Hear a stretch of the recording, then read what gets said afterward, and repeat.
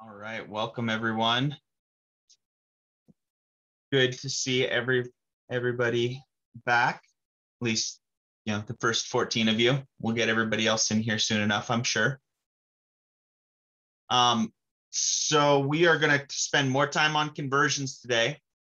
Specifically, we're going to talk about the quiz because a lot of you guys, this being your first real quiz, a lot of you kind of panicked. And that's normal. I get that every single time between the second and the third week. I get about a dozen to 20 panicked emails over the weekend, because either auto grader issues, or you thought you understood it but now you're feeling lost, or you did it right but you don't realize you did it right. All of those are really, really common things to have happen this first real quiz, and so we'll spend some time going over it. And I know that there was some stretch questions on the homework as well. Those word problems were tricky, right? So we'll go over those, and a lot of your homework are going to have one or two of those stretch problems where I'm kind of pushing you to think outside the box a little bit. The majority of the homework problems are going to be just like stuff we've gone over in class, but frequently we'll give you one or two of those stretch problems. So I don't want you to panic when you see them. Just know that if I'm giving them to you, it's because you have the tools. You might just not realize it yet. Those word problems could be solved entirely with conversions. So you had the tools, but it takes a little bit of practice to be able to see them sometimes. And then depending on how much time we have left over, we'll get into talking about matter and phases and temperature, and unlikely we'll get to energy, but you never know. And we will go from there. First off, quick announcement. Apparently on Wednesday, I just found out about this about half an hour ago. But on Wednesday, there's going to be a Zoom conference, webinar sort of thing, that's being put on by LTCC's Student Life Department regarding climate change. And so they're going to, in theory, remove all of the political aspects from it, just talk about the raw science of it, because climate change should not be political. Frankly, I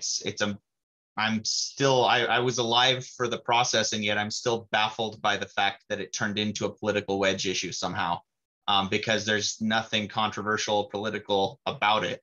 If you want to talk about potential solutions to climate change, that's when things get political and policy comes into play. And that's up for debate sometimes, but as far as whether it's actually happening or not, and what best practices are to reduce climate change, that's not really political at all. So we will, I believe it's on, yes, it says noon to 1 on Wednesday. Actually on my schedule, it only says noon to 12:30. So it might not be that whole time slot. But anybody who's interested in environmental science or climate change, highly recommend showing up to that. And the more turnout we get for events like this, the more we can get money for events like this at LTCC as well. So even if you already know about climate change and you're firmly into in one camp regarding best practices for climate change, I still highly recommend you come if you have the time, just so we can get an accurate picture of how interested LTCC students are in these sort of events and in climate change in general. So again, if you have the time, here's all the info. I'm not sure that this link is on the version of the slides I uploaded, so I will fix that. I'll upload it, updated slides after lecture today, so this link will be on there. And if you notice that it seems like I've forgotten to do that, please remind me, because it's entirely possible. I frequently make promises during lecture that I immediately forget when I close down the Zoom link at the end. So please let me know if I forget to do that.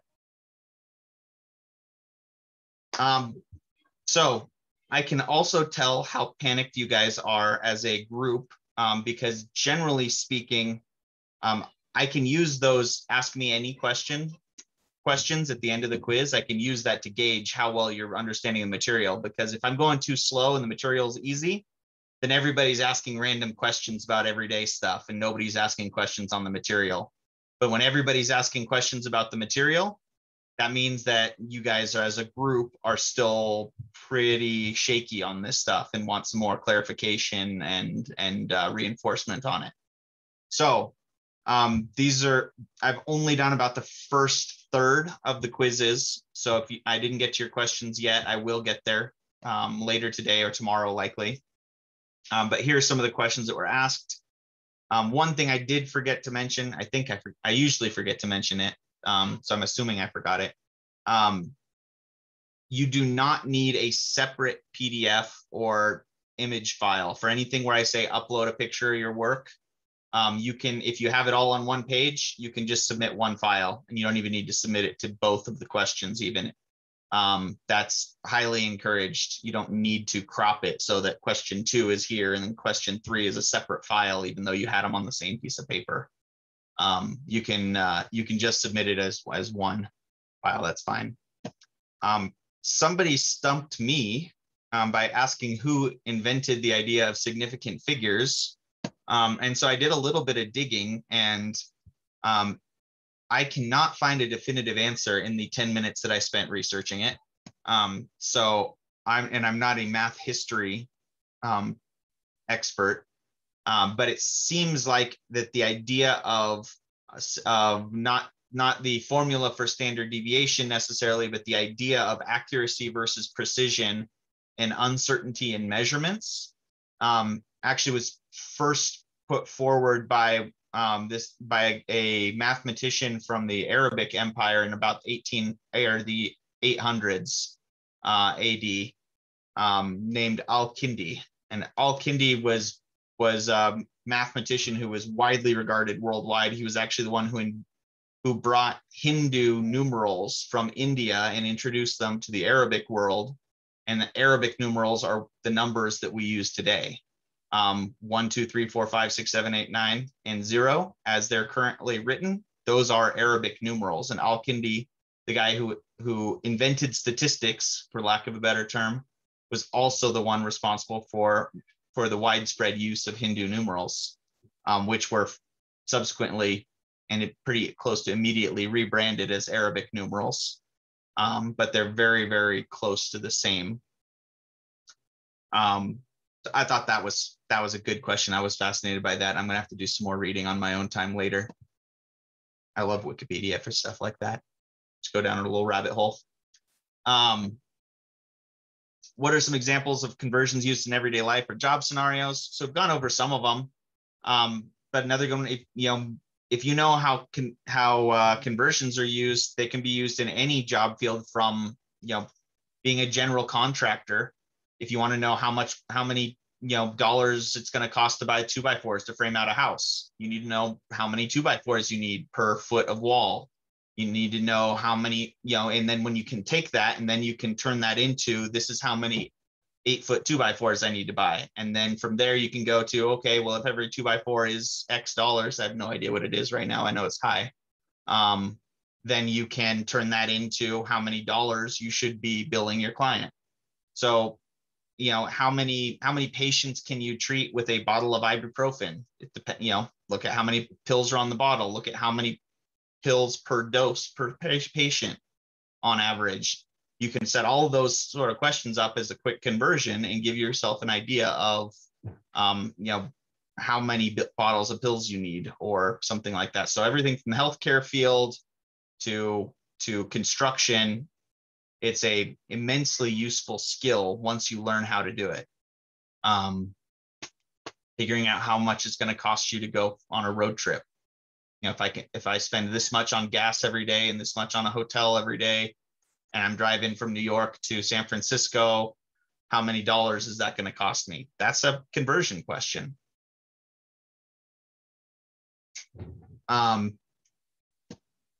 Here's a good practical one. When converting units, do you always put the first number over 1 so that you don't have any units on the bottom?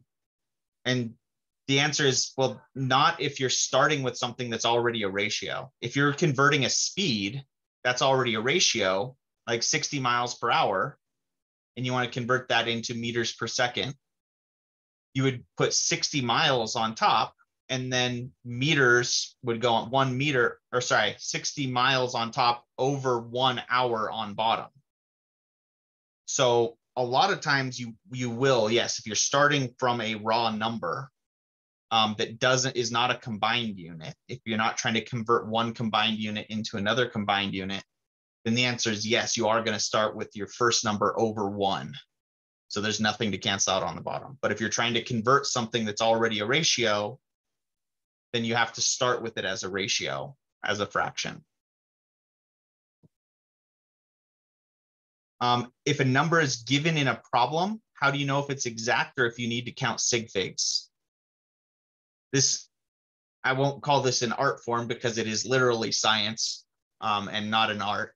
But it takes a little bit of practice to be able to see that sometimes. But basically, if it's not on your conversion sheet, and if it's not a counting number, it's probably measured, right? So any density is going to be measured. Any length is going to be measured. Any speed is going to be measured.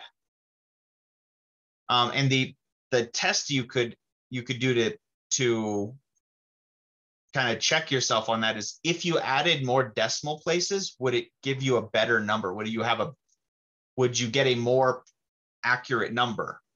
If it's a definition, it doesn't matter if we say 12 inches in a foot or 12.0 inches in a foot, right?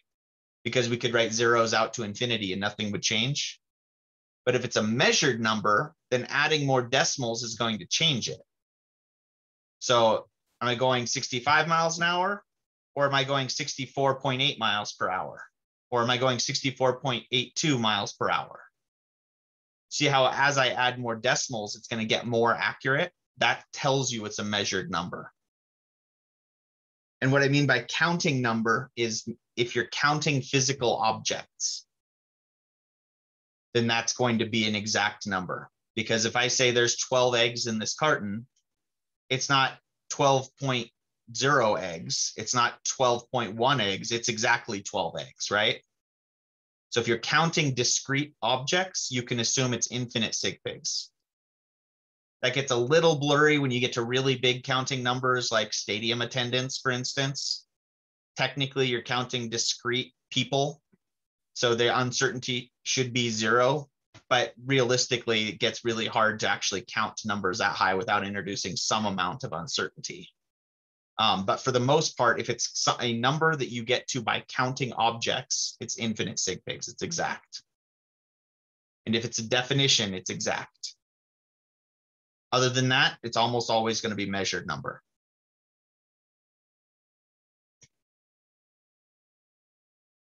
Why does finding standard deviation matter? Why is it that we can use standard deviation to throw out certain things? If we're taking these numbers ourselves, why can sometimes we throw out numbers if it's outside a certain range standard deviation? Well, a lot of times if we're taking data in a lab, we'll be able to right away know we screwed something up.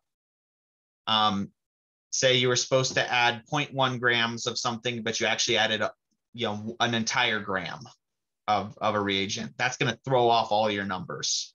So you might as well just start over and get rid of, not even record the data from that run, right? Sometimes we screw something up and we don't know why. We think we did everything on the procedure right, but we still get an answer that's way far away from what we expected and what all our other answers are. That's where standard deviation comes into play, because you're not allowed to just throw out that outlier unless you can prove mathematically that it is an outlier, that you have enough data points that are all clustered together.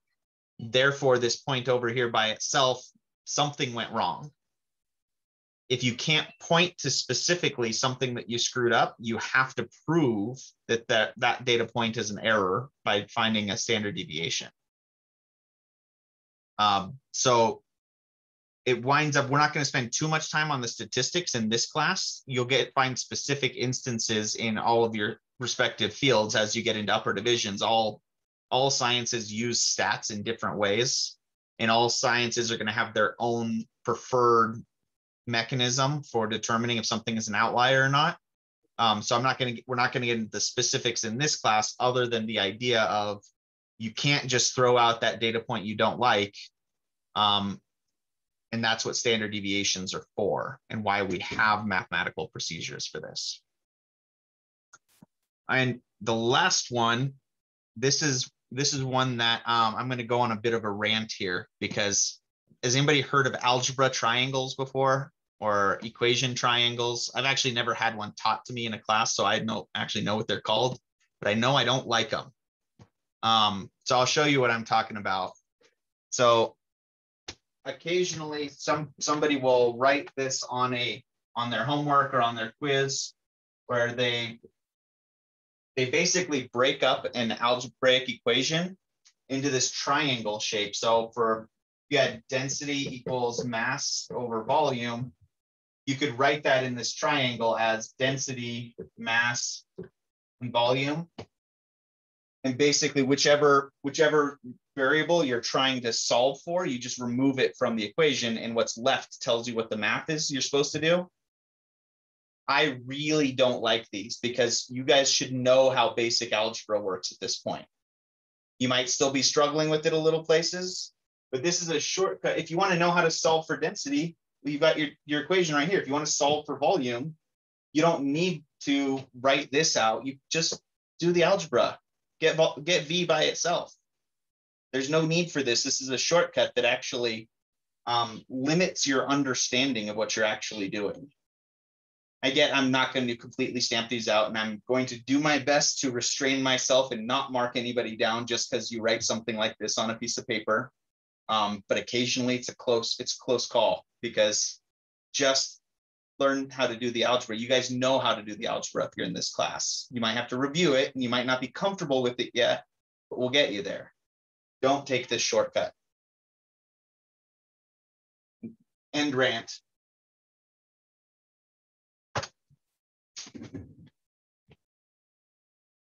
Especially for those of you guys who are going on into upper division science classes, you really need to get more comfortable with the algebra rather than shortcuts like that.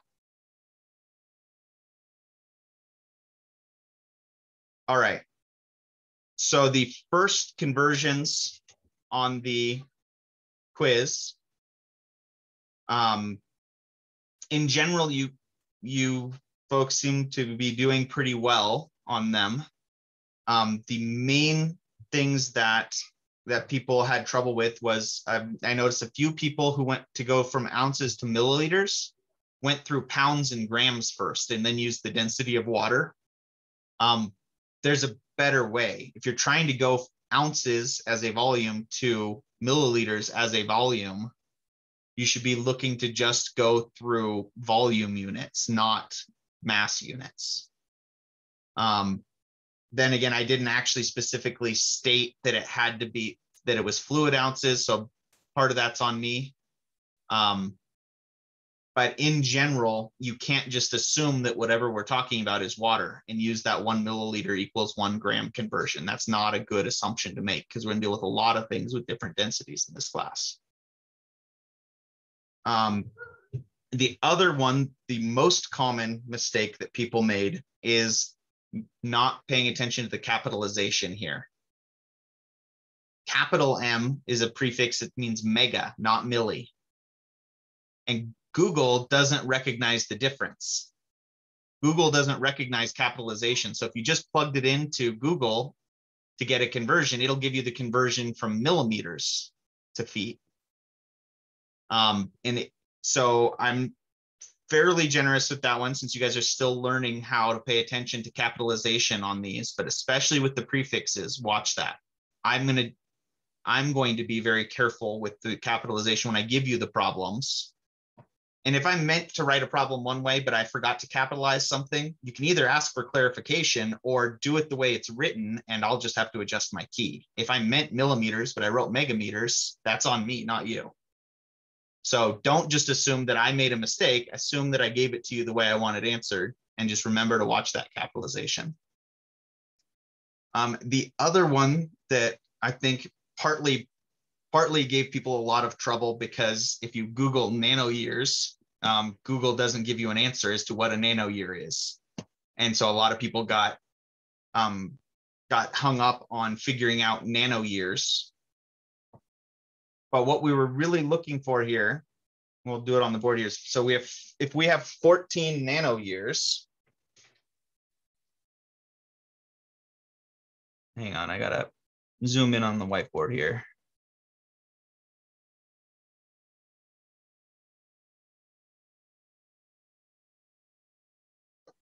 All right, if we want to go 14 nanoyears into seconds,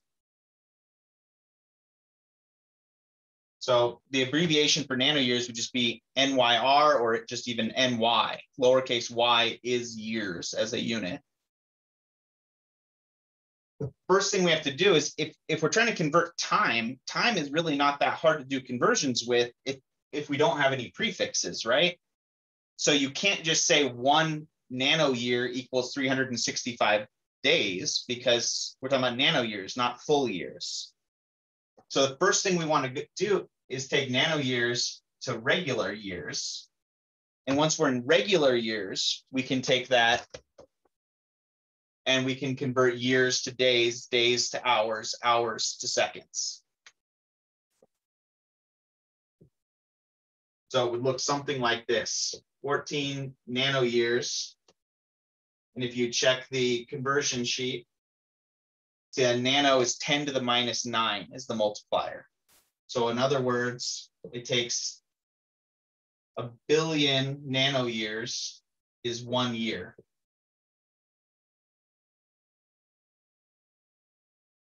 You could write it the other way too, where 1 nanoyear is 10 to the minus 9 years. But again, this is the way it makes more sense to me, is if I know it's a really small prefix, that means it takes a lot of them to make one of the standard unit. Then we can go 365.24. Oh, that goes on top, right? We're going to cancel out years. 1 year is 365.24 days. 1 day is 24 hours. And 1 hour is 3,600 seconds. This is another case where I caught at least one of you made a reasonableness mistake here. Caught at least one person who put 1 hour equals 60 seconds. So their answer was off by a factor of 60. So again, normal. And when you're in a hurry on time situation, that happens, just try to limit it by paying attention to it. And then when we multiply all this out, I believe we get something like 0.44, if I'm remembering correctly. I'm going off of memory, so that might be off a little bit, but it's about half a second. We want to keep it to only 2 sig figs because we started with 2 sig figs at the beginning.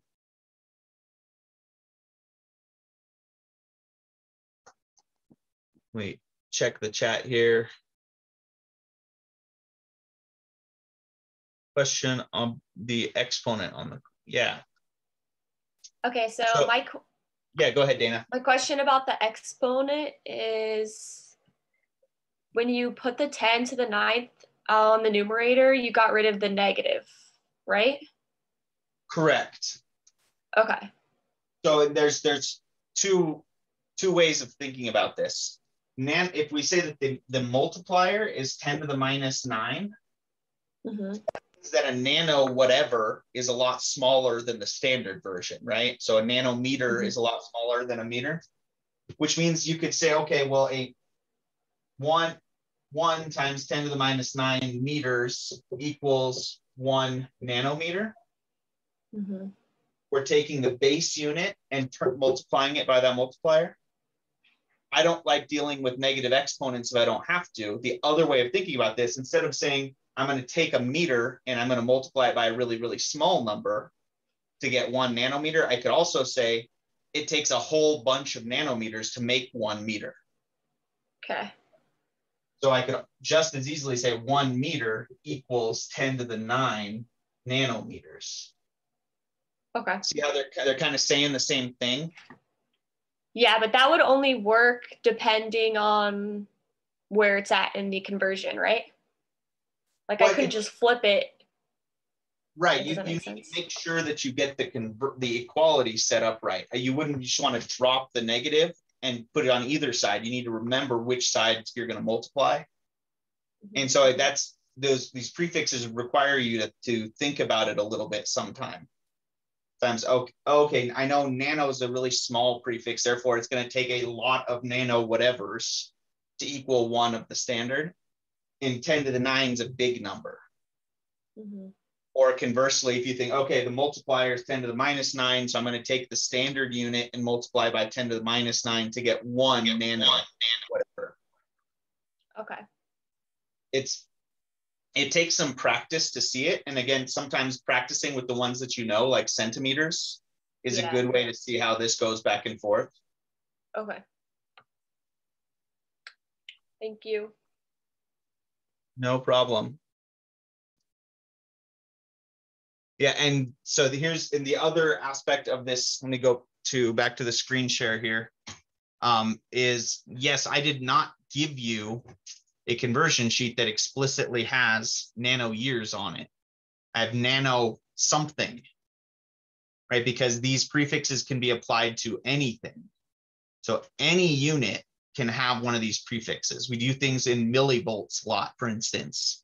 If you go into electrical engineering, you're dealing with millivolts or kilo ohms or whatever. So that you just need to get used to, okay, if I see a prefix in front of a unit I recognize, that just means I'm modifying that existing unit. And Kevin, you're absolutely right. If you put this in scientific notation, it would be 0.4 or 4 point something times 10 to the minus 1. And again, you could be off by 1 digit on the second sig fig, depending on where you rounded throughout the process. And that also goes back to the auto grader on Canvas. I can't guess every possible way you guys could write a correct answer into the auto grader. And so frequently you will put in an answer that is right. But if you do something like add a space at the end of it, it's going to get marked as 100% wrong. So just know that I go back through all of them by hand and catch all of those. And just know if you wrote the right answer but got marked wrong, that's, you got it right. It's just that Canvas's auto grader is really strict and not easy to work with.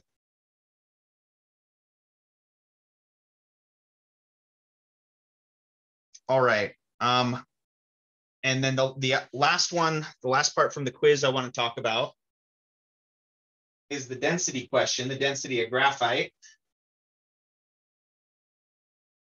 which you can write it as a conversion. You can write it as a density equals mass over volume and solve for volume. They'll both give you the right answer. Personally, since we're in the conversion section, and if I don't have to, I don't want to remember extra algebra equations. So all you really needed to do for that one, for number 3, was to make the units cancel out.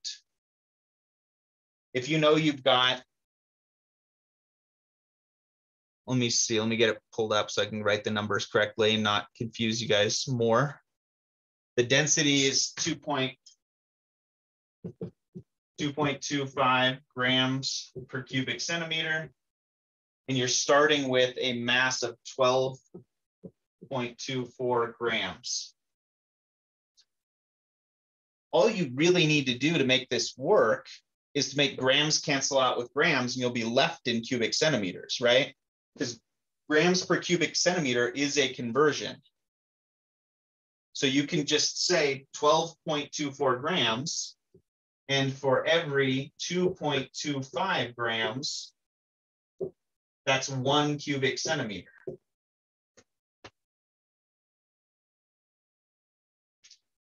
Grams will cancel with grams. You're going to be left in cubic centimeters. Bob's your uncle, right? So you can get the exact same answer by solving density equals mass over volume, plug in your mass for M, plug in density, solve for V. Mathematically, you'll get the exact same answer. But for these simple algebra expressions like speed is distance over time or density is mass over volume, I find it easier to just treat it like it's a conversion. Prices is an easy conversion as well. And percentages. Every time you guys see a percentage, it's a conversion. Because it's saying for every 100 something, there's 50 of something else. That is a conversion. And that's what you had to do for that tricky word problem, right? With the lead, is you had to say, okay, galena is this many grams of lead per 100 grams of galena. And then you could cancel out grams of galena and be left in grams of lead. And the reason that that's advantageous is because when if you start dealing with percentages a lot, it's not always clear whether you're supposed to multiply things together or divide by percentage, right?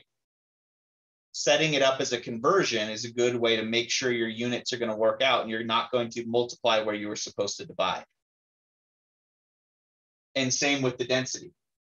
The most common mistake you guys as a group made with the density problem was you just took the two numbers and you just multiplied them together, when it should be 12 divided by 2.25. And so, and if you're writing your units when you do that, you'll see that you did something wrong. Because if you just took the two numbers and multiplied them, you're going to get grams squared over cubic centimeters, which doesn't make sense. You can't have grams squared. Yeah, even in physics, it's velocity squared you can have. That's part of the energy equation, but you don't have mass squared typically. Unless you get into gravity, because you wind up with two masses multiply. Anyway, though, not for that. It doesn't make any sense for your final unit to be in grams squared, right? So writing your units is key with these conversions. And then just doing your reasonableness check. Nano years is a tricky one to do a reasonableness check because you have no idea what a nano year is. But you should know that it's a small number, right? So if you got something like 14 nano years is 10 to the 9 seconds, you probably did something wrong.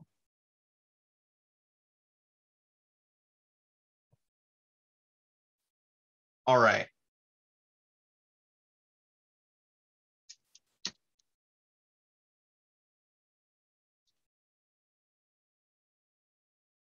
So here is another example of using density as a conversion. This was the last slide or second to last slide from last week's lectures.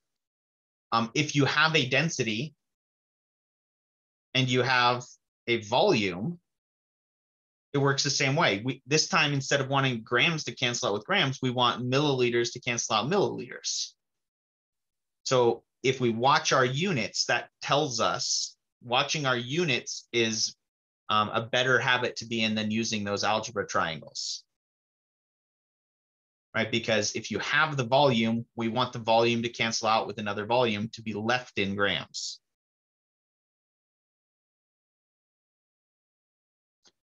So a percent has 100 in the numerator, almost. So when we think about conversions, they could be in the denominator or the numerator, right? So it depends on what you're doing exactly, but it's always going to be one side, either the denominator or the numerator could be 100. So if I said, what's a good percentage? Let's say ABV, alcohol by volume. Let's say a particular beer is 5.6% alcohol by volume.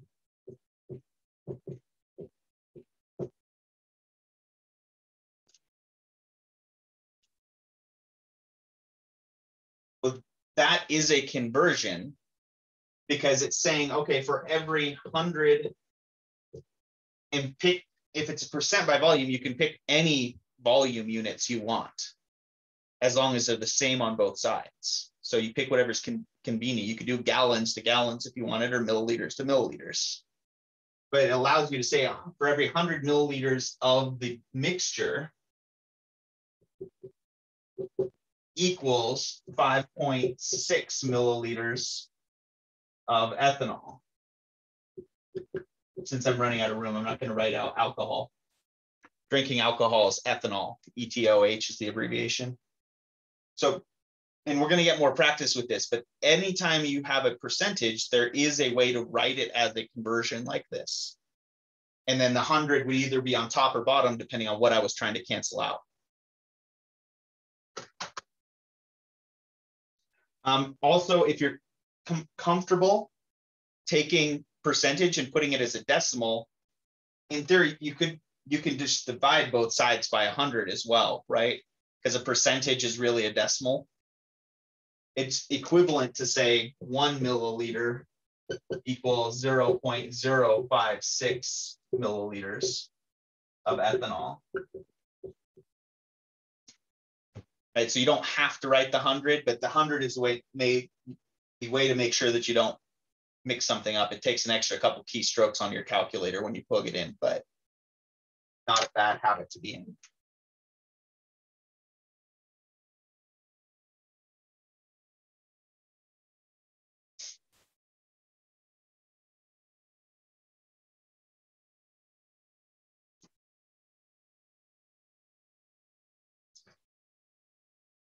All right, so let's look at these.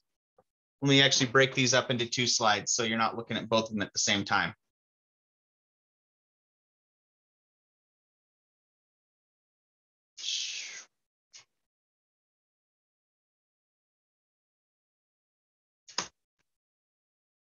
So if we're trying to do this first one is partly there so that you have to think about what these dimensions on a sheet of aluminum foil are. We think of aluminum foil as being a cylinder, right? But the sheet is not a cylinder. A sheet is a box, just with a really, really small height. So if you've got a width and you've got a thickness is another way of writing height, right? And what is the maximum length? So what we're actually solving for here is we've got a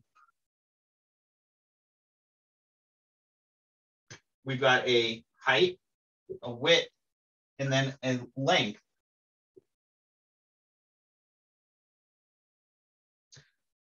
And this is just a note about how I write lowercase l's to differentiate them between i's. Is I always write my lowercase l's as cursive.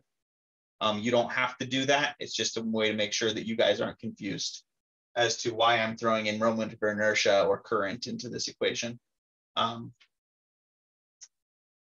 So all we really need, we want to solve for L. We've got these, and we know that the total volume is length times width times height. Well, if we know width and height, and we know what the total volume is, we can solve for L. So this is another density conversion problem, right? If I give you a mass and I give you a density, you can get to volume. And once you get to volume, you can plug in everything except for L and solve for L. I think if you do it right with these numbers, I think you come up with something like 84 meters, if I'm remembering correctly. It's a pretty long sheet of aluminum foil, but it's also reasonable, right? I'm not coming up with something that's in the kilometers range. I'm also not coming up with something that's only like, 10 feet. Right, so 50 to 80, 50 to 100 would be a reasonable length to solve for here.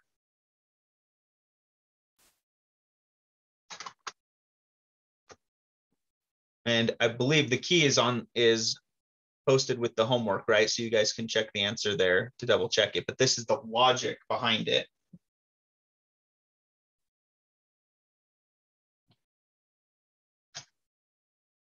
Any questions on this one? It's one of those that once I show you the trick, it's really makes a lot of sense, right? As long as I'm the one standing in front of the board, it's okay. But when you've got a blank sheet of paper, it makes it really hard. So one of the tips that I can offer when you get a word problem like this is to start looking at all the numbers that are given and start to say, okay, what variables do those match up with? What am I actually dealing with? I've got a width and a thickness. I don't know what thickness is, but I'm being asked to solve for a length, and I have a width. What equation do I know that has both length and width in it? Oh, well, that's an area equation. Maybe that other one, it kind of starts you thinking along the right path. If you can start to recognize the units and the variables of what you're given, that allows you to start sort of thinking and strategizing in the right direction.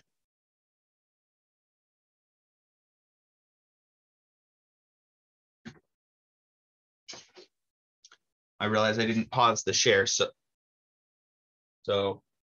just for a recap for anybody who isn't able to see it on the recording, we're treating that sheet of aluminum foil like it's a box with width, height, and length. Length is what we're solving for.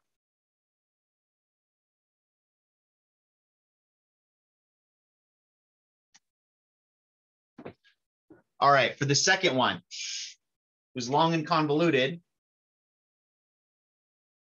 but basically you're going to need to use those percentages as conversions a whole bunch of times in a row, and a little bit of geometry. Let's start with what you know. We're trying to get to a mass of this ore. We want to make a lead sphere with a particular radius, and then we're given a density. Well, the radius by itself is not going to allow us to cancel anything out, right? But if we have the radius, we could get the volume of lead. And once you get to the volume of lead, you can use the volume of lead to get to the mass, the volume of lead and the density to get to a mass of lead. And then you can say, okay, well, if I want, let me clear this up real quick. If I want lead, a certain amount of lead, we can use a conversion and say, okay, well, for every 86.6 grams of lead, that's 100 grams of galena. But you can't actually get all that lead out, right? So we really want, I put my calculator, I have a spare in here, I think. And I'm out of batteries. So what do we get for the volume of the lead sphere? Anybody get that far?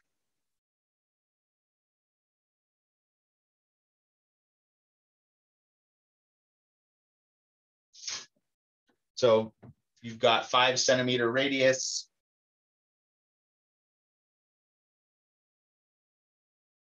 Volume of a sphere is on your equation sheet.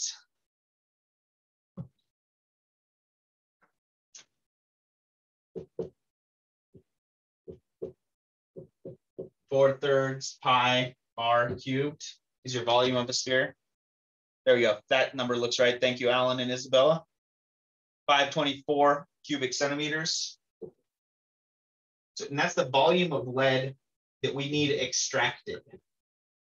So I'm going to add this extra little descriptive term to allow me to tell the difference between lead extracted or the lead before we extract it.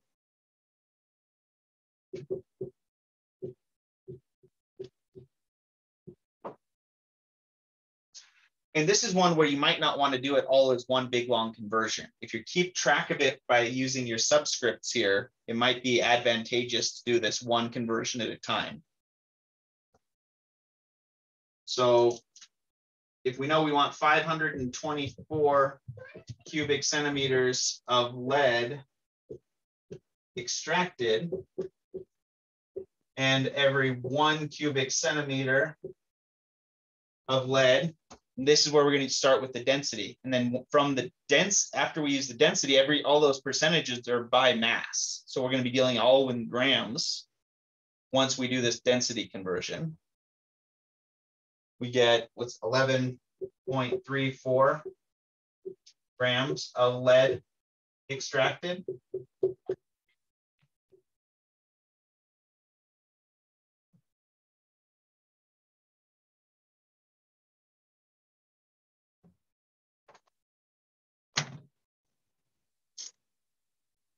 Which is going to give us something in the 5,000 range, right?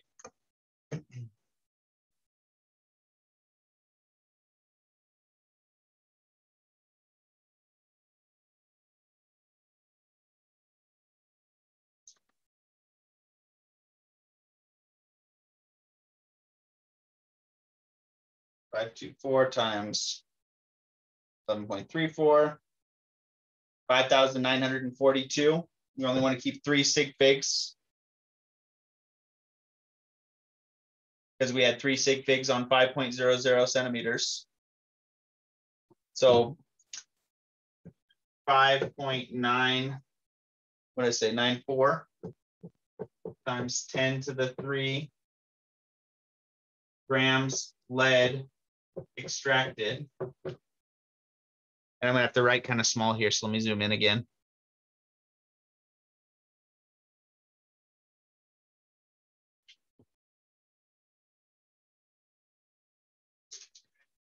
And the problem says we can extract the lead with a specific efficiency, meaning for every 100 grams of lead, we can extract 92.5 grams of lead extracted.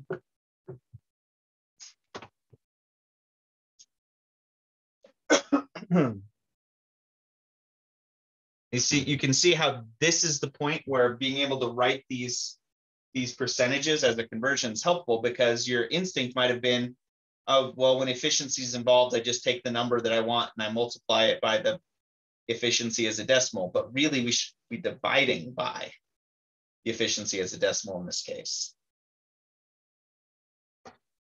And then once we're in grams of lead, we can do the same thing to get from grams of lead to grams of galena. And then we can get from grams of galena to grams of ore.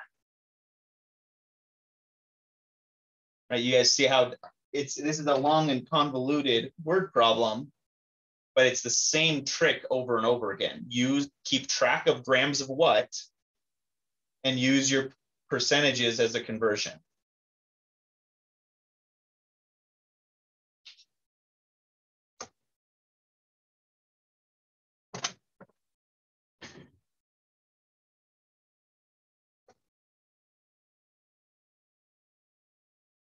Does anybody have any questions on the homework?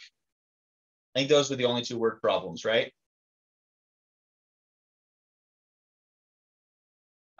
The aluminum foil one in particular is one that I really like, because it's not that hard once you can visualize it the right way.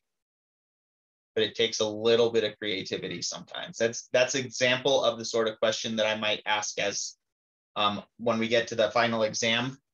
I always have one of the 10 problems is what I call a wild card problem. So 90% of the test, it's going to be really, really well. It's very, very straightforward, no surprises. It's the exact same type of skills we practice. And then number 10 is a wild card, because I want to see how well you can think on your feet. And that kind of separates A's from B's on the test. This is the sort of question that I would ask on as the wild card question. Not that tricky, but it requires a little bit of creative thinking or sort of reorienting yourself to solve for length. And we'll keep practicing with them. If it didn't make any sense yet, but now you can see it, then you're making progress. And with a little practice, we'll get you to the point where you can start to see some of these.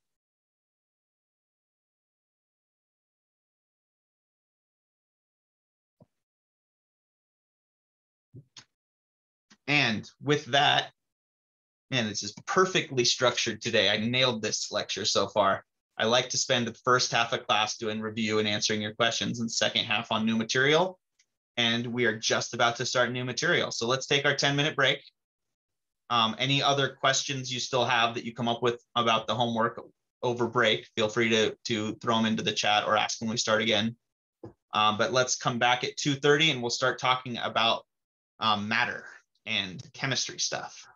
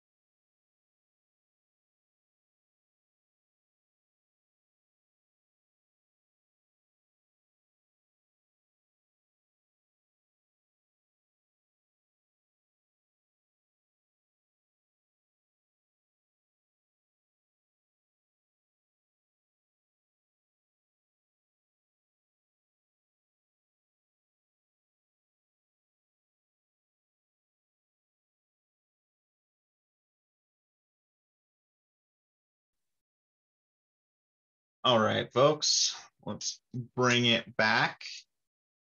And most of what we're going to be talking about for the rest of the day is going to be fairly conceptual.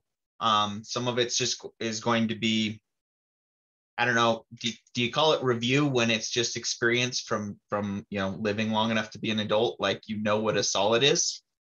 And some of it is we're going to be expanding on things that are common sense that you already know, like what is a solid.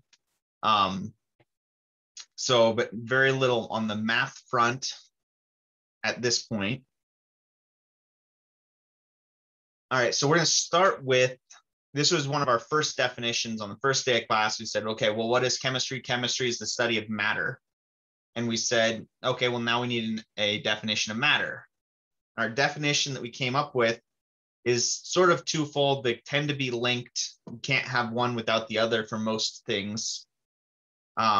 So our working definition of matter is anything that takes up space and has mass.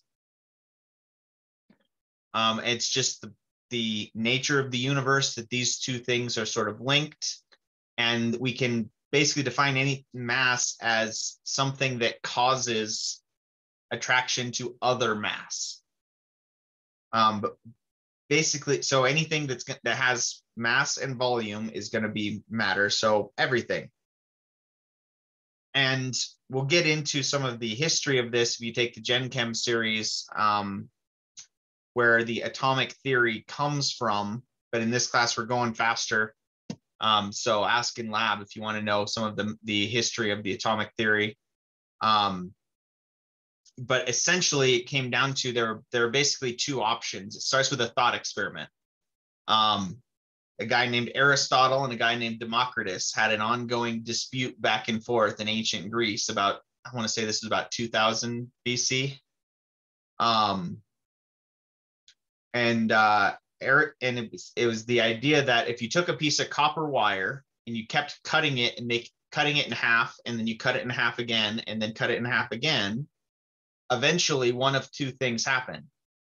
Either you can keep cutting it until it's infinitely small, i.e. there's no point where you can't cut it in half again if you have sharp enough scissors, or you get to a point where you get to a small piece of indivisible copper that if you can't cut it in half anymore.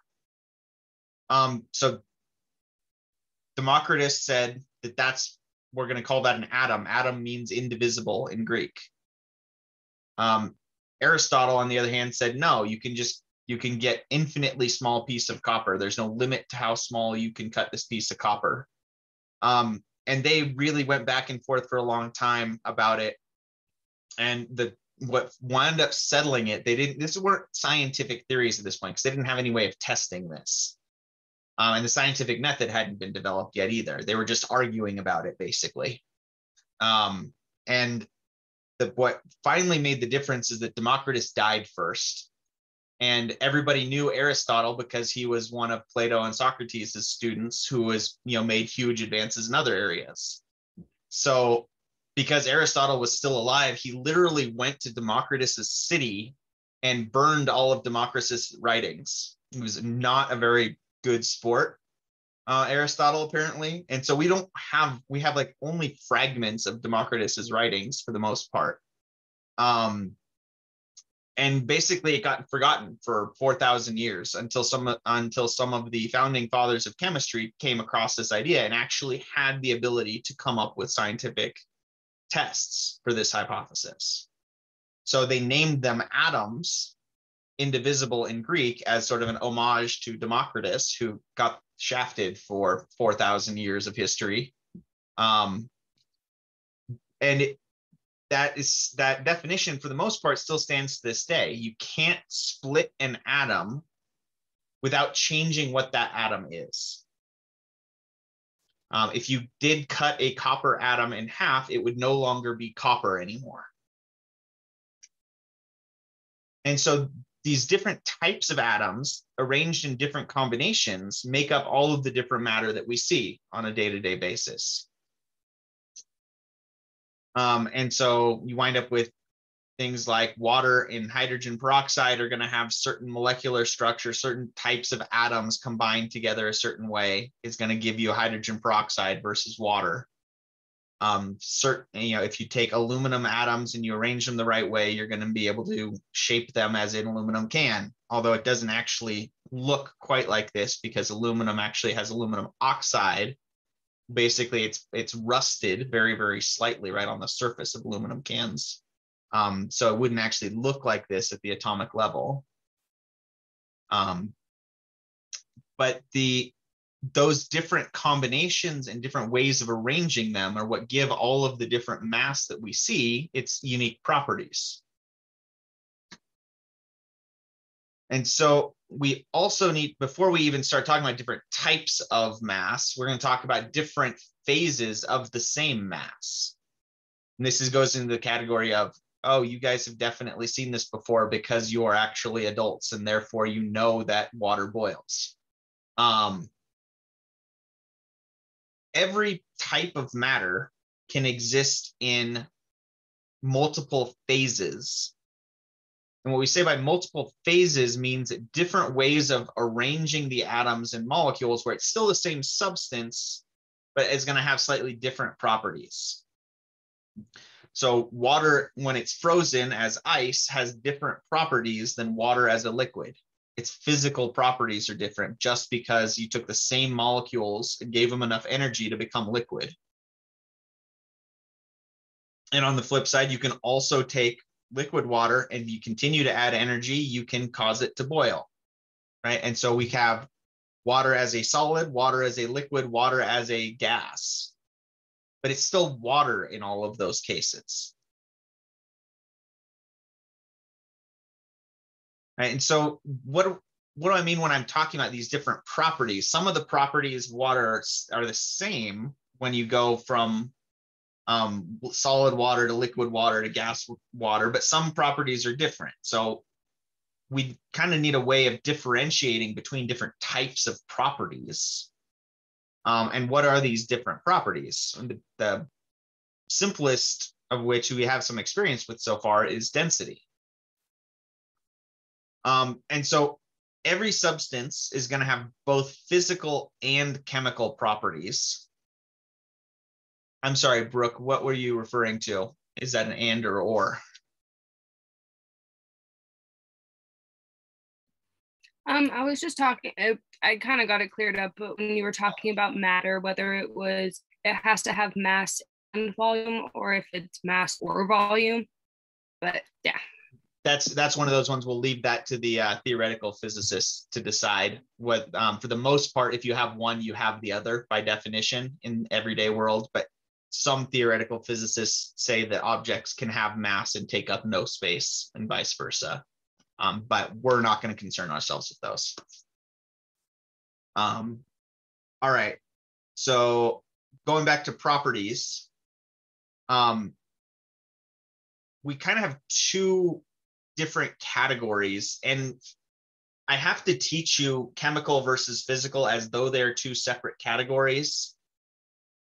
I don't like that though. The reason I have to teach it that way is because if you take any standardized tests or go on to upper division science classes, sometimes they will use this distinction, but it's really more of a spectrum. It's not really a cut and dried, it's either a physical property or it's a chemical property. All physical properties are the result of chemical properties and vice versa. They're all tied together.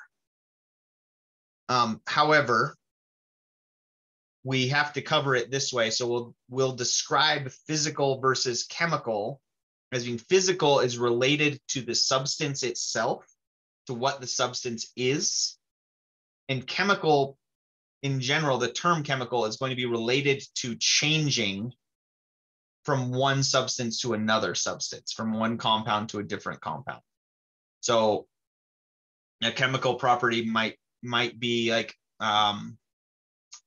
flashpoint for volatile hydrocarbons might be an example. Flashpoint is point where you could see it spontaneously ignite and start having things and have that substance start burning. That would be a chemical property because it's related to the changing that substance into a different compound, CO2. Physical properties are going to be things like density. Density is related to what something is and what phase it's in, but it's not related to how easy it is to change it to another substance.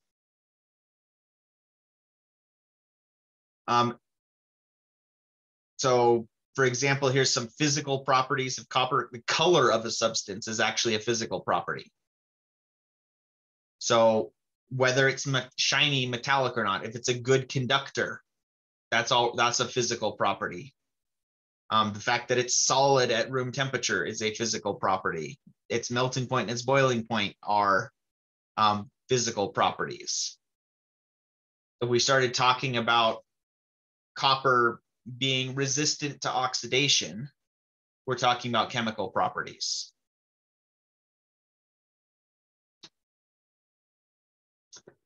All right, so let's talk about some of these physical properties of solids. So solids in general are going to be fairly tightly packed atoms or molecules.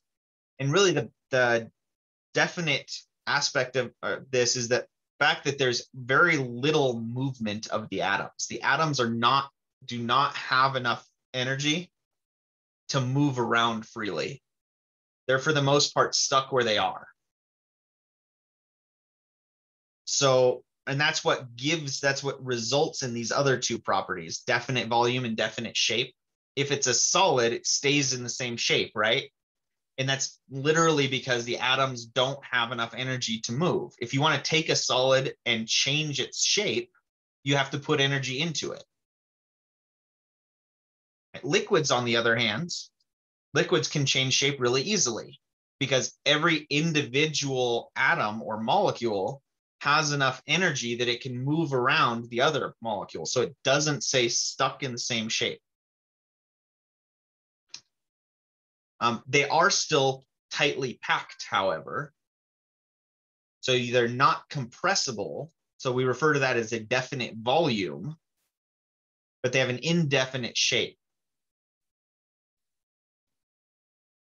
And then lastly, in gases, the atoms are really, really, really far apart from each other.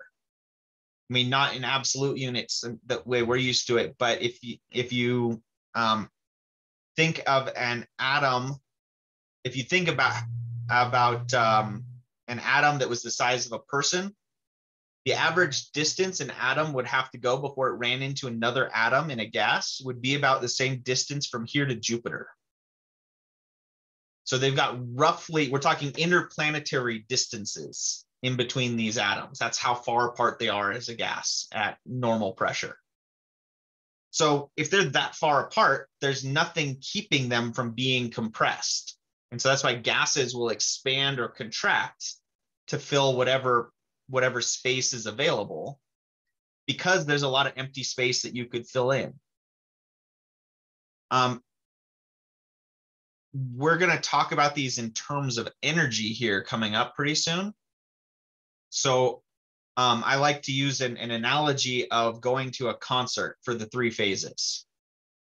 Going to a concert where you have assigned seating and actual seats, that's like a solid. Low energy, you're usually talking about, yacht rock or classical music or something like that. Liquids are like general admission floor seats. Like there's no actual seats. You're there, everybody can move around, but you could still get from the back to the front or vice versa. There's a little bit of movement, even though everybody's still packed together about as closely as you could be. And then gases are like your mosh pit. Lots of space, highest energy shows is when you're going to see all that open space. And you can kind of have some movement in between these, right? If you took a venue that had seats and you gave it lots and lots of energy, like you filled it with metal heads and had Motorhead perform, you're going to go through a phase change pretty quickly. It's not going to stay assigned to seating very long, right? Very quickly, that will degenerate into general admission and then mosh pits, right? So adding energy is going to allow you to move through these different phases.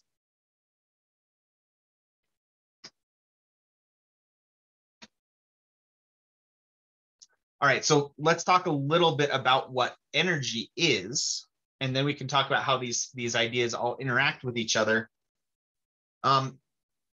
If you start from Isaac Newton, who, the founder of modern physics for the most part,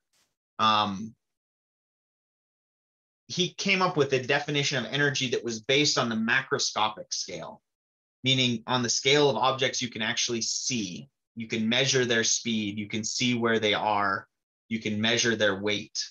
And so the physics definition of energy is that energy is a property of objects, and all objects have some amount of energy. And it's defined as the ability to do work. And when we say the ability to do work, we're not talking about, was it Robin Big, do work, son? We're not talking like that. Work in the physics sense of the work is changing the velocity of an object. So in other words, you need to either be redirecting something, or if it's starting at a stop, you're pushing it, that's doing work. So energy is the ability of any discrete object to do work to another object. That really doesn't do much for us because we're going to be measuring things that are really, really small in chemistry.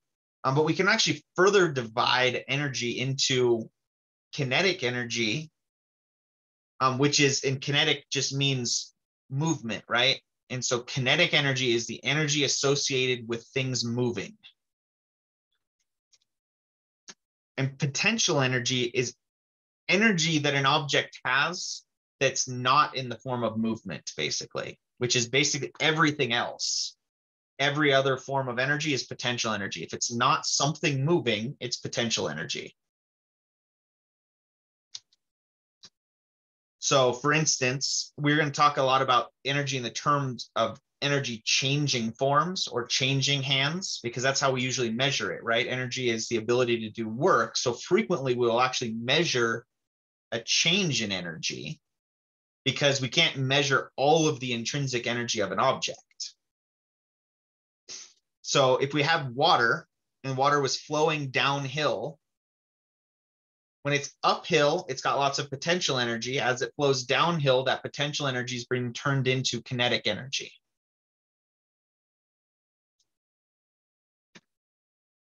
If you go rock climbing, you can turn kinetic energy into potential energy. You are using the movement of your arms and muscles to move further away from the ground.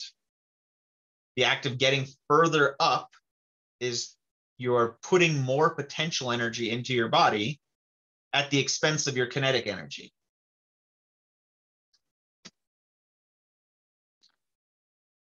However, we're not going to be dealing with objects we can actually see that much. We're going to be dealing with kinetic energy and potential energy at the atomic level.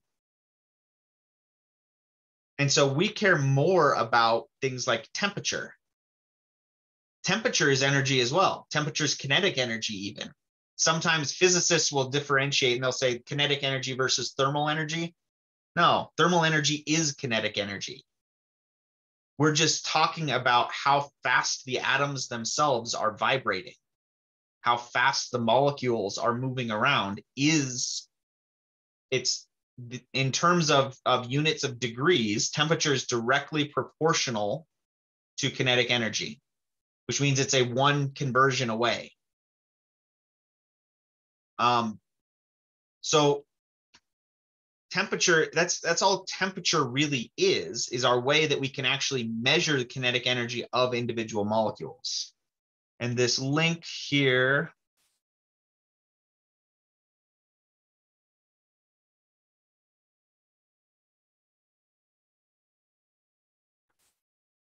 if I pull this up, is a fun simulation where we can look at different phase changes that are happening so we can show it as though we were able to see the individual atoms. So if we had a solid and it's a very low temperature, we can actually see that it's basically all those atoms are not really free to move about very much. But as we start adding energy, we'll see that they're able to start moving around a lot more, right? And you start to lose that definite shape. We heat it a little bit more, get it to spread out even more. And then all of a sudden we get random little bits of start flying off and becoming gas. So that's actually the process of evaporation happening. We're seeing some of these atoms actually have enough energy that they can kind of escape the attractive forces that are holding them attached to the other atoms. If we look at water molecules, for instance, we're at 286 Kelvin, which is above zero, but less than room temperature. We've definitely got a good little liquid system going. They're definitely moving around, but they're not freely moving. There's definitely has a definite volume to it. And if I push down on it, it's not going to get a whole lot smaller than the volume it already has, right? I can crush it down a little bit, but then if I push it too much, the pressure winds up being too much and you wind up breaking your system. I forgot it did that. So if I can add some more in here, we can see it again. But adding energy to the system by way of adding pressure or increasing heat is going to change how they all behave to each other. You notice the more I push down on this, the faster they're moving because I'm adding energy into the system.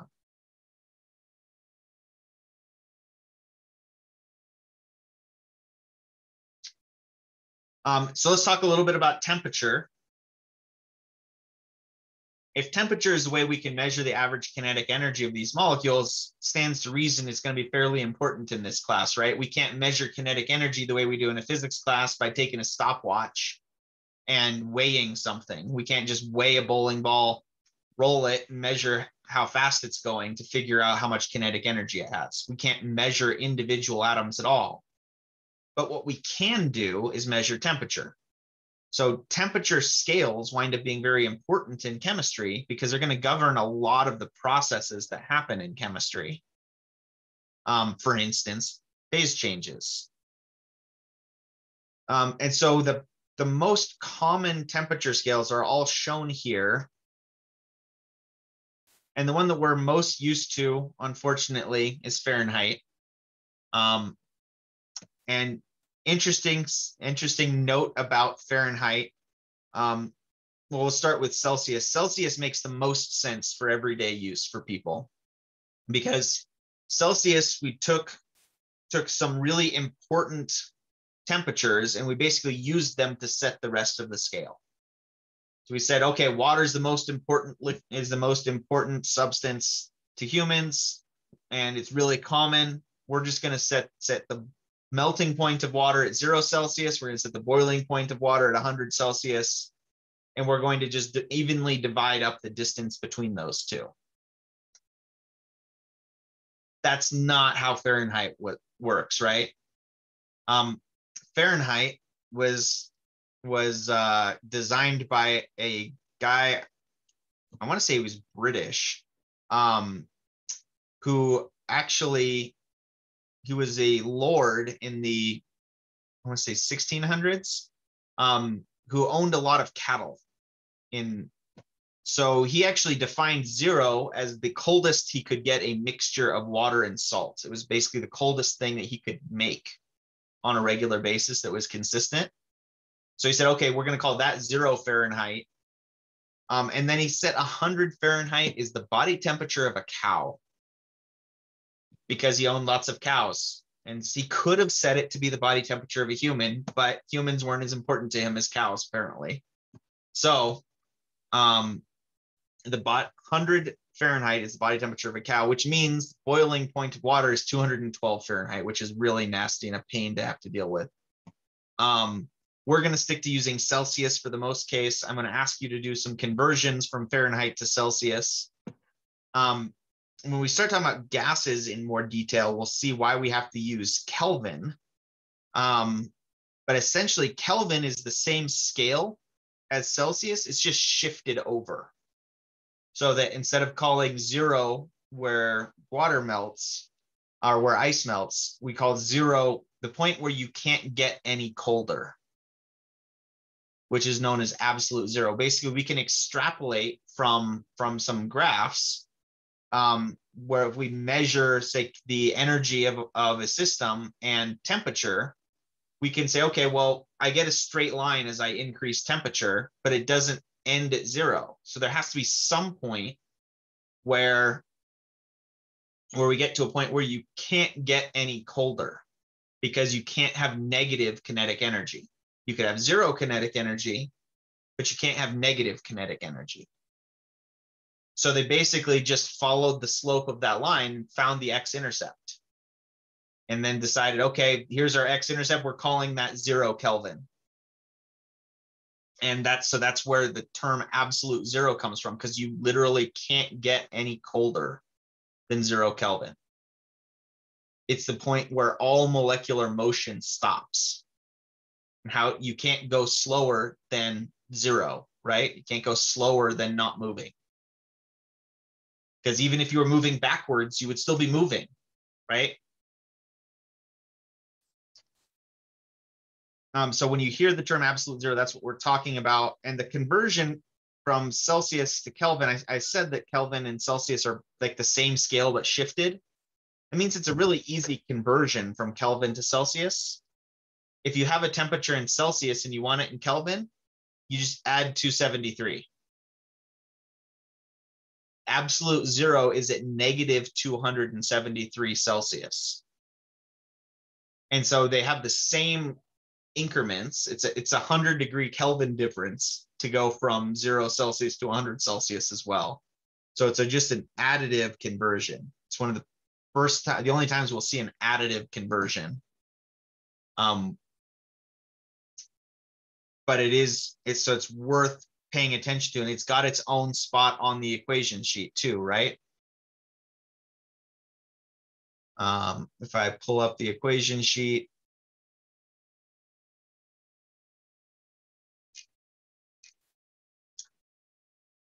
and again, also while I'm bringing up the equation sheet, worth noting for everyone, don't just Google for your conversions, because a lot of time Google doesn't understand prefixes very well, and it'll try to think for you, and we don't want that. Temperature gets its own section on your conversion sheet because they're a little bit more complicated. So temperature in Kelvin equals temperature in Celsius plus 273.15, and that's a measured number. Temperature in Fahrenheit has an even more, because a 1 degree Fahrenheit difference is not the same as a 1 degree Celsius difference. So we have a different scale there. And so that's why the equation is a little bit more complicated. 1.8, for every change in 1 degree Celsius, it's 1.8 degrees Fahrenheit difference. That's what it's basically the slope of the line. And then you wind up adding 32 to it. So, and these are exact numbers. They actually redefined the Fahrenheit scale to match Celsius, and we're calling these exact numbers. Just the same way that we define 2.54 centimeters as exactly 1 inch. Anybody happen to know the temperature where Fahrenheit and Celsius are the same? If you plug in X for temperature Fahrenheit and for temperature in Celsius, you can solve for X. You actually get a number, which is where you don't have to specify if you're talking about Fahrenheit or Celsius, because it's the same. I believe comes out to exactly negative 40. Negative 40 is the same in Celsius and Fahrenheit. Not sure why you would need to know that, but now you do. You never know when there's going to be a science round when you go to trivia night, right? You don't want to be the science major who can't answer the science trivia round.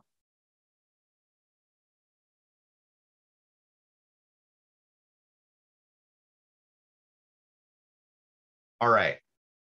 And actually, incidentally, if everybody keeps asking me what are everyday applications for conversions in your day-to-day life, well, it wasn't for my job, but I definitely was able to answer some trivia questions when I was in grad school because I did some conversions on the back of a napkin, related to, I think the one that comes to mind the most is figuring out how far the moon is from the Earth. As a multiple choice question, you can actually figure that if you know the speed of light and how long it takes light to get to the Earth from the sun, you can figure out how far the moon is roughly.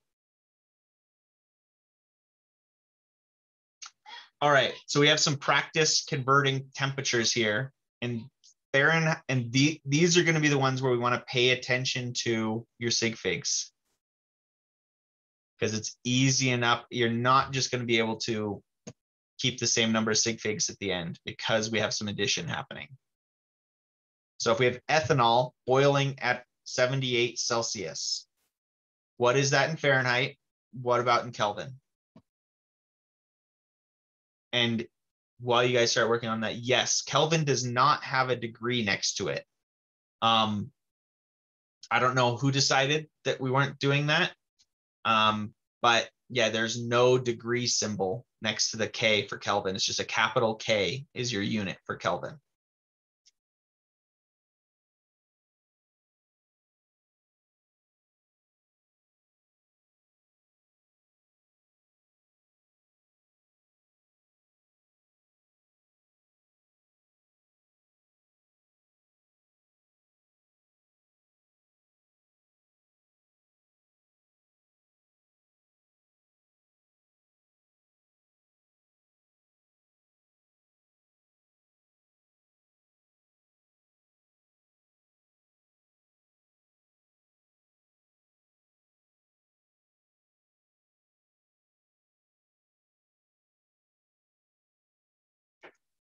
So to get to Fahrenheit, we have it in Celsius. We're just going to plug 78 in there. The units get a little bit weird. The units on the 1.8, if we're being really careful with our units, so units on 1.8 would be degrees Fahrenheit per degree Celsius. So you would wind up with degrees Celsius canceling out. Let's show you what I mean there. 1.8 degrees Fahrenheit per degree Celsius.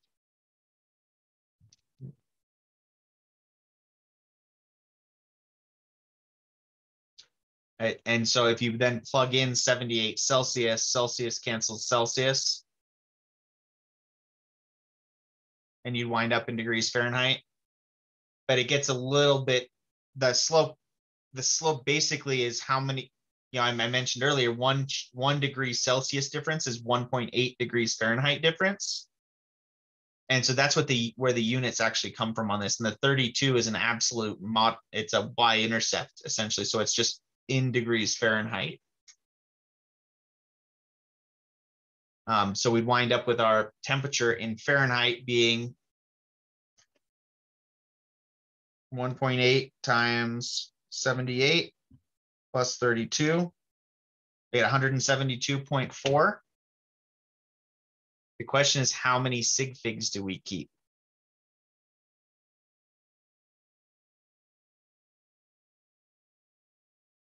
All right, so we have to do the multiplication first.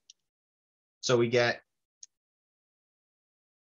Fahrenheit equals, so 1.8 times 78, you can't plug it in all at the same time.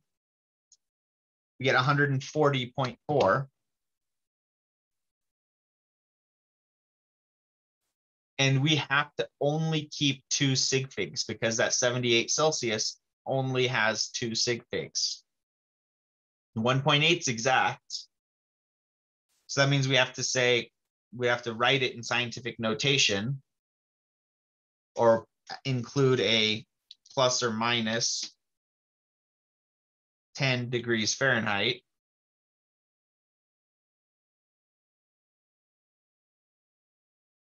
And then we're going to add 32 to that. And now we're going to keep the same uncertainty because we switched rules. So keeping the same uncertainty, when we add 32, we're going to get 170 plus or minus 10. Or you can put it in scientific notation.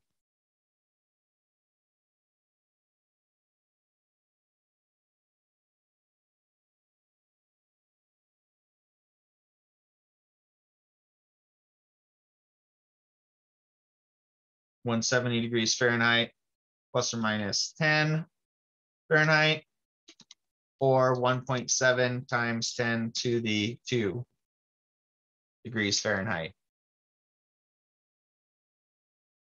And I don't know the keyboard shortcut to add degree symbols in quickly, so I'm not going to put the degree symbols in. If you're writing this by hand, you would want to put the degree symbols in. So those of you who said 2, absolutely right, which is tricky. And so in this case, because we multiplied first, it winds up being, we wind up keeping the same number of sig figs we started with, but it won't always be that case. With this conversion, you can actually gain a sig fig if that plus 32 takes you in from something just under 100 to something over 100.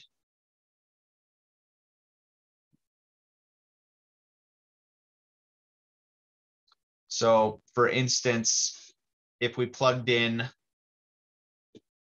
like 39 Celsius, we multiply that by 1.8 and then add 32, we get something over 100 Fahrenheit. But because we're going to be trying to keep the same uncertainty when we add that 32, we actually wind up gaining a sig fig in that case. Right, so for these ones, you need to break it up by the steps. The degree symbol goes before the F. So it's for the sake of showing you consistency here. Let me find my insert symbol.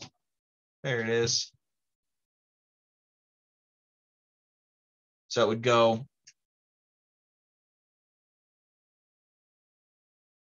degrees Fahrenheit.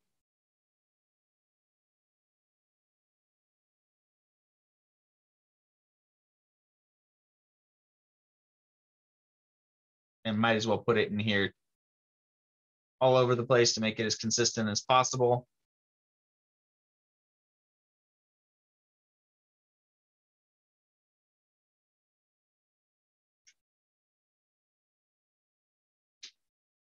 All right. So this is as good a time as any as well to remind you that you may not, after the end of this lecture, you may not have enough information to do all of the homework because the homework starts getting into some energy units and temperature change stuff. We're going to cover that on Wednesday. So between now and Wednesday, I would get the lab done. And then if you're going to be working on this, I wouldn't spend time working on the homework. Some of the homework you can do, like the temperature conversions and stuff like that, you can do. But for some of the other parts of the energy homework, you might want to wait until after Wednesday's lecture to get all the information you need. All right, if ethanol freezes at negative 173 Fahrenheit, what temperature is that in Celsius? And then in Kelvin. I guess we should finish and do Kelvin for the first one. Kelvin's, if you already have your temperature in Celsius, Kelvin's really easy.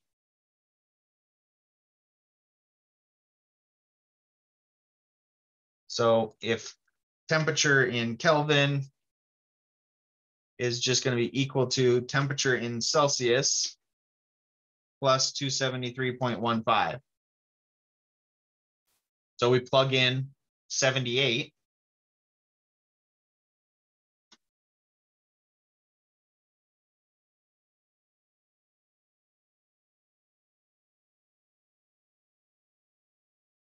And I do still have it in my clipboard.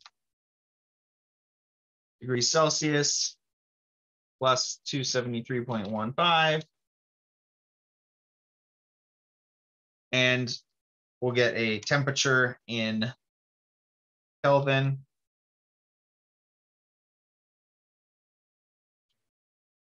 of, what's that wind up being, 261 or 361? 351.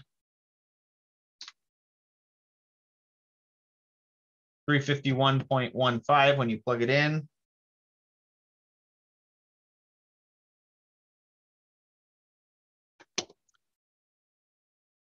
And that's in Kelvin. Where do we need to round?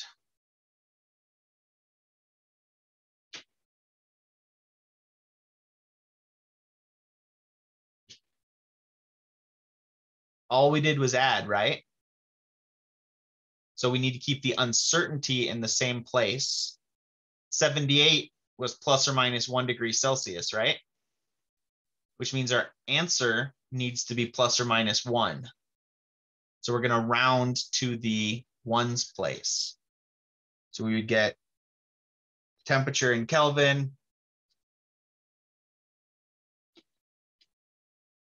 is 351 Kelvin.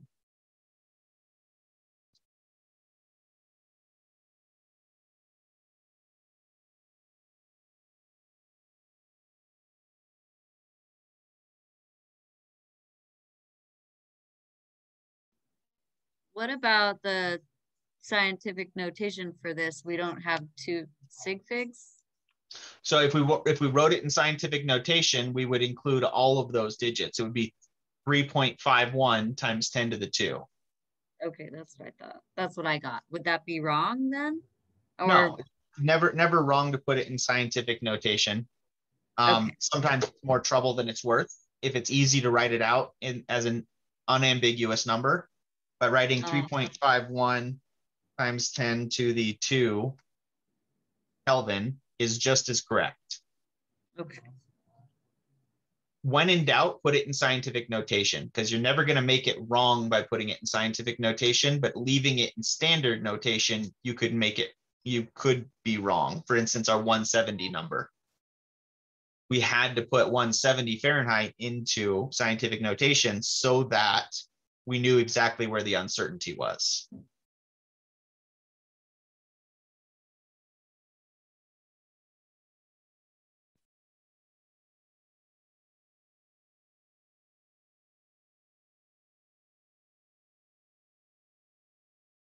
right, so let's do another one.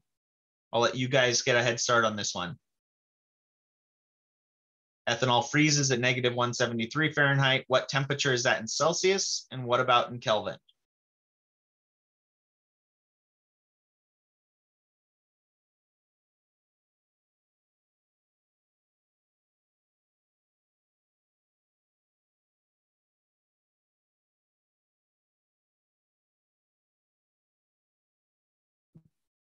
So are these like formulas that are written at the top of the page, are those for everything or are those just for these equations?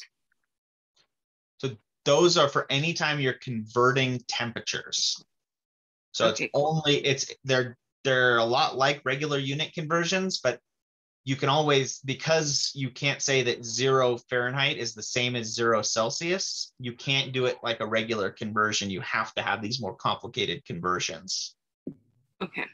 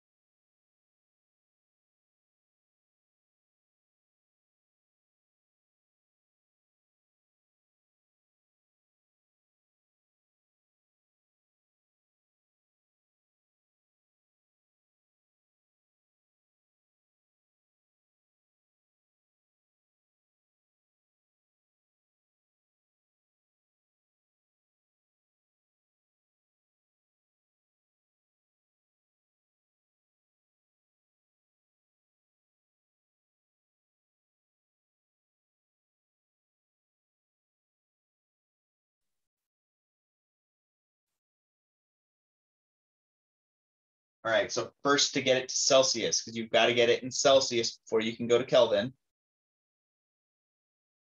Start by just plugging in the number you're given in for Fahrenheit.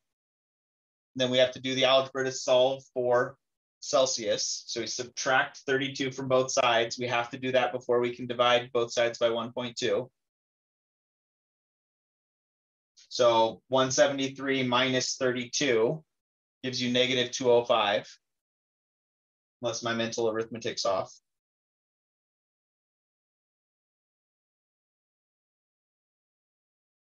Okay, I got that right, good. And then if you do negative 205 over 1.8, negative 113.8 repeating.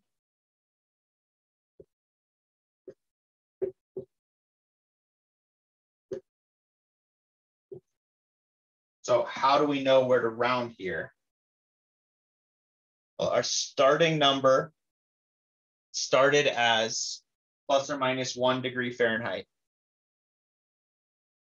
We subtracted 32, so we're going to keep it plus or minus 1 degree Fahrenheit.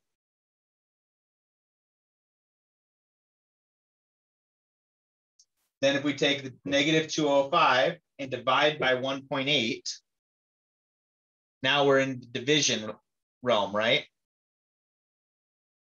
So we had 3 sig figs here, and now we're dividing, so we're going to keep it to 3 sig figs. So that means we're going to keep our uncertainty to the ones place. So after rounding, get 114. If you did your rounding a little differently, you might have gotten 113.3 instead of 113.8.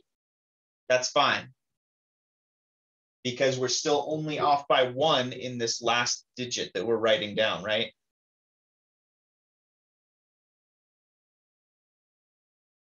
So now we've got negative 114 Celsius to get to Kelvin.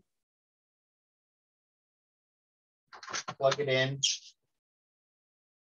Temperature in Kelvin equals temperature in Celsius plus 273.15.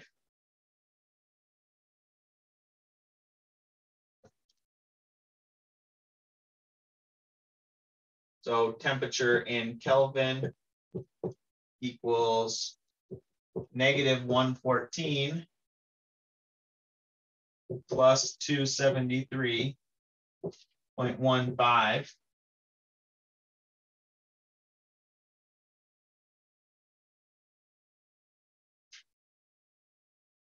So our temperature in Kelvin winds up being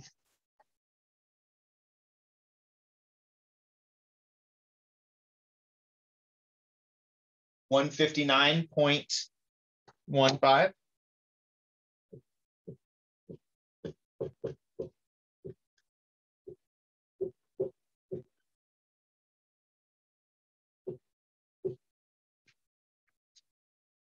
And since all we did was addition, we're keeping our uncertainty in the same place. So we plus or minus 1 on our 114.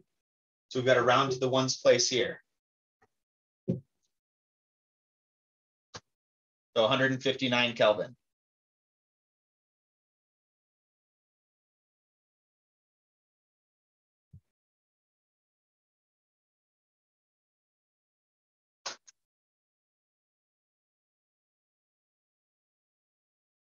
And so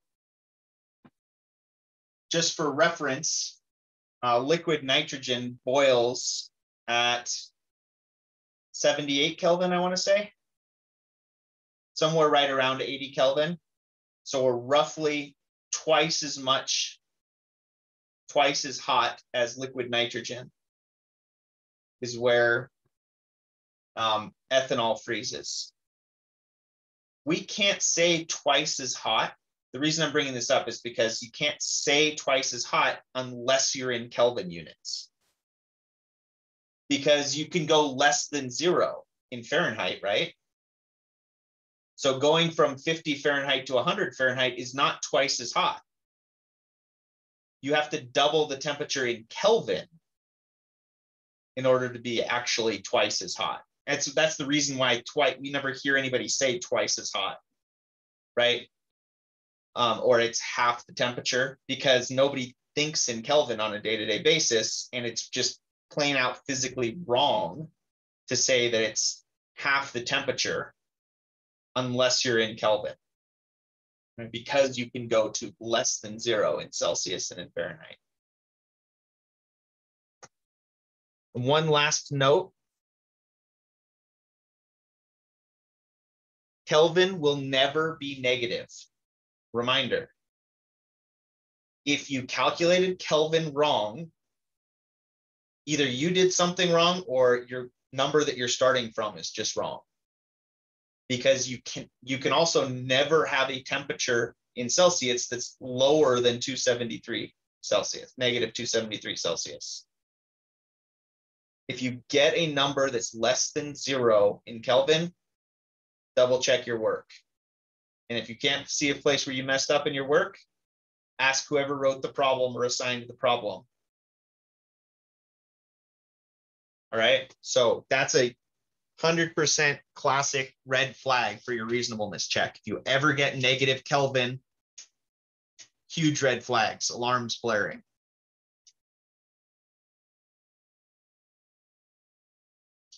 And with that, that is a perfect time to end for the day. So I'll see half of you in lab in a little bit. We're working on Labster simulation. So if you wanted to get started on that Labster simulation, I'm going to tweak it and add some problems to it. So everybody come, or you don't need to come to lab today if you just want to get started on the Labster simulation, but do check back when you're done to make sure that you get the questions I'm going to add, as it'll be as a separate assignment, just like week 1. All right. All right, everybody, if I'm not going to see you later, have a good day. Thank you. Have a nice day.